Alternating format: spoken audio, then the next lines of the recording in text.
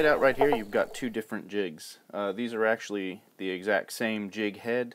They are the exact same weight. They're made by the exact same company. These are some rattling weapon jigs. Nothing's radically different about them than any other jig, but they do have, other than just color, there is one big difference between the two of them, and it's what we're going to talk about today. And that is the skirt material on them. The two of these jigs, are completely identical in all facets, except for that skirt material. The one right here, this brown and chartreuse one, this is actually your typical regular silicone skirt. This is what you find on, I'd say 85 to 90% of the jigs out there. This one right here, the red and black, this is a living rubber skirt. They both, while they look the same more or less when they're out of the water, if you get real up close and look at them, you can kind of tell the difference. In the water, they look very, very different. One of the ways that you can tell right off the bat, if you look at the living rubber one, to me, out of the water, it always looks just a little bit dusty. If you look at it right there, you can see that it just, now out of the water, it's important to mention, it doesn't have that same shiny quality that the silicone does to it. Another way that you can tell is you can look at the end of the skirt material, and it's probably going to be very hard to see on here, but the end of the skirt material on here, this is almost like square tubing.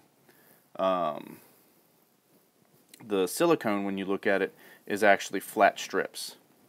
And then the other way that you can tell too is just by feel. The silicone is smooth yet kind of tacky, and the living rubber actually feels a little bit drier is probably not the right word for it, but you'll understand when you feel them. I can sit here and talk about them all day long and the differences between the two of them, but I feel like what really truly is the best way to demonstrate this is to show you what they look like in water. So that's what we're going to go ahead and do. So the one that you're seeing now is that black and red living rubber. And what I think is really neat to see about that is you look at how the skirt material it falls down and it splays out, and it just stays standing up the whole time. And just the slightest little bit of movement, and it just kind of floats. If it moves a little faster,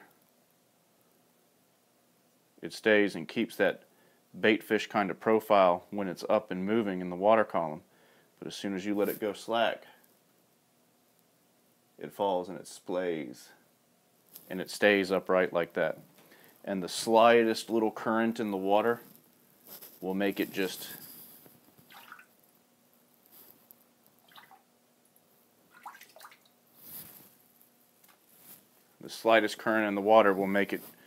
kind of quiver.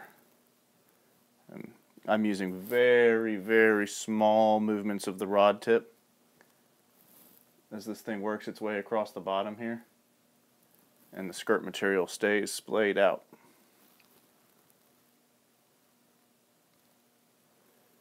So there are different schools of thought about when this is appropriate and when it's not.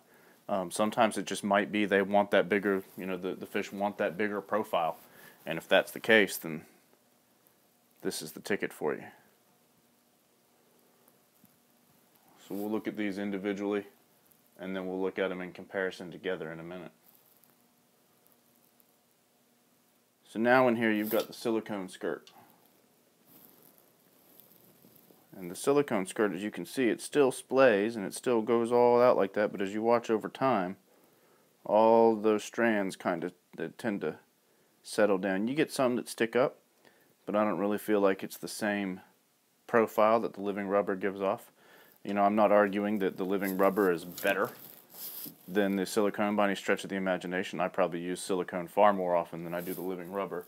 But it certainly is a different presentation. When you watch them in the water, that skirt makes a difference. They behave differently. This is the same tiny little rod tip motions that I was making before.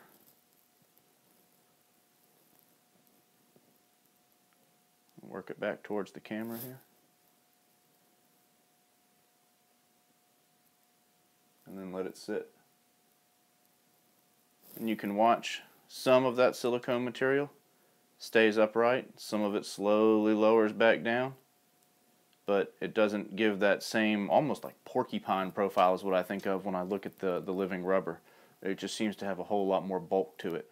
As the silicone swims through the water column, it still, I think, even now maintains a smaller profile than the living rubber does.